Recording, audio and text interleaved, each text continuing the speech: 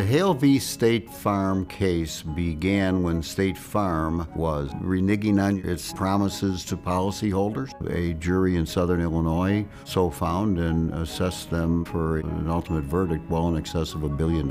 And it was affirmed on appeal, and then of course it went to the Illinois Supreme Court. That was the beginning of a long 21-plus year adventure. There was a vacancy on the Illinois Supreme Court. 80+% of the monies that Justice Karmeier relied upon in his campaign came from State Farm, and he was elected. Justice Karmeier then participated in the case, and he broke the deadlock. The Illinois Supreme Court reversed the trial verdict, and so we went from $1 billion basically to zero. And then the Supreme Court of the United States decided Caperton versus Macy, which simply put stands for the proposition that you cannot fund your own judge's election and then expect that person to sit on all your cases and do your bidding. That got us thinking about what happened in our case, and we hired a forensic accountant. We were able to trace a lot of the money to the U.S. Chamber of Commerce and a few other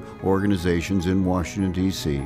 U.S. Chamber would give money to another group called ATRA, or they would give money to the Illinois Chamber of Commerce, and eventually it would come back to the Karmeier campaign. And one of State Farm's defenses was that we can give money to the U.S. Chamber, and we don't control where the Chamber gives the money, but we were able to show that State Farm had very prominent people sitting on the boards of all these nonprofits. We subpoenaed the phone records of the campaign as well as State Farm. There were an extraordinary number of communications between State Farm and the campaign during that election.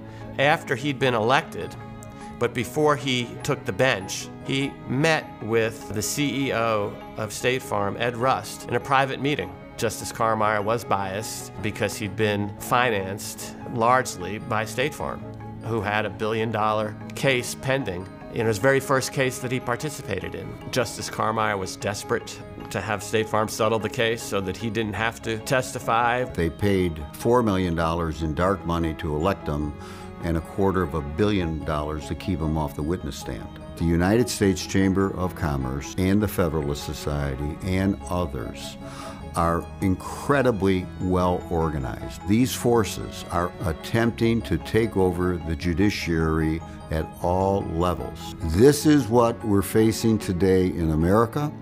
This is why lawyers need to speak out about dark money.